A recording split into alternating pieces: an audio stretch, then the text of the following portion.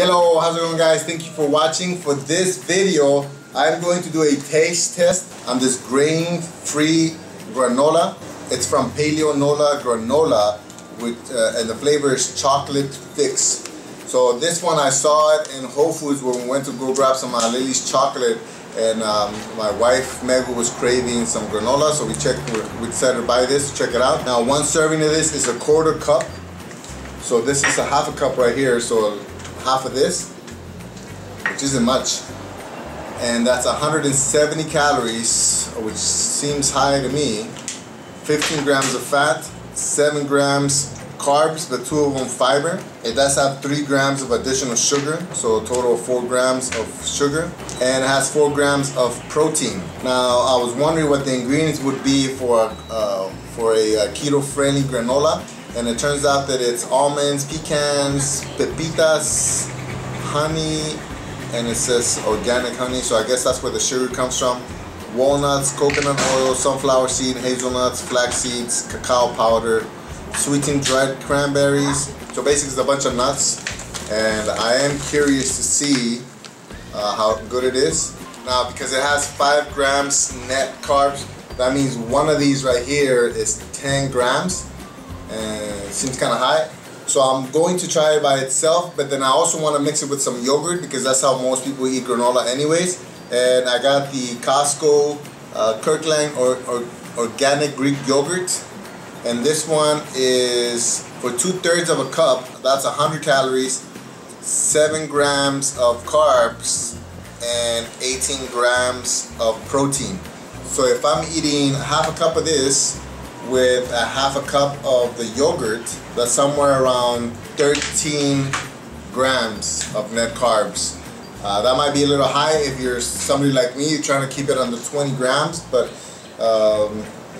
it's a lot better than 50 grams in just the one like regular granola and yogurt normally have. Alright, so let me start out with the granola. It smells really good. It smells almost like a trail mix. So I'm going to try this by itself first. So it has big clusters of nuts together. I can see the almonds, I can see the sunflower seeds. Looks like some kind of a coconut shaving or something. It's nice and soft. I do taste a little of the sweetness. Now remember, if you don't know the difference between keto and paleo, paleo allows honey or anything that's natural, where keto doesn't. So this isn't necessarily keto friendly, but it's low carb, or at least lower than what the standard is. So if you're ever kind of running out of ideas for keto snacks, check out some of the paleo products, and you might be able to find something that's close to what the keto diet kind of requires. So by itself, it tastes good. You can taste a little bit of the bitterness from the cocoa powder. Alright, so the room got kind of dark, so I added one of my lights. Alright, so that's the granola. Let me try. I already know how the yogurt tries. I already know how the yogurt tastes. So I'm going to add a little bit on here. Alright, so it's very tart. I do add strawberries to it or anything that's kind of... ¿Qué estás haciendo? ¿Solo estás haciendo ruido por hacer ruido o qué?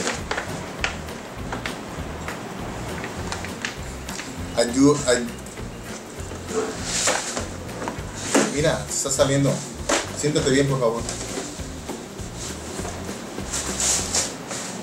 But now that we have this granola, it's going to be another option that we have. So we'll see. Let me try it together. It's not my favorite. It seems like the granola doesn't have enough flavor to make up for the tartness of the syrup of the yogurt. It's not great. I think it's better with strawberries and blueberries, especially because it's not really that low on carbs. But if you have cravings for granola and yogurt, this is a pretty close keto-friendly option. So that's it. I don't know if I recommend it just because it's not my cup of tea, but it might help you stick to keto. So if it does that, then I recommend it. for that reason.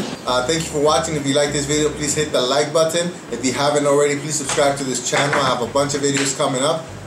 Also hit that bell so you get notified when new videos pop up. And I really appreciate you guys watching. See you guys in the next one. Bye.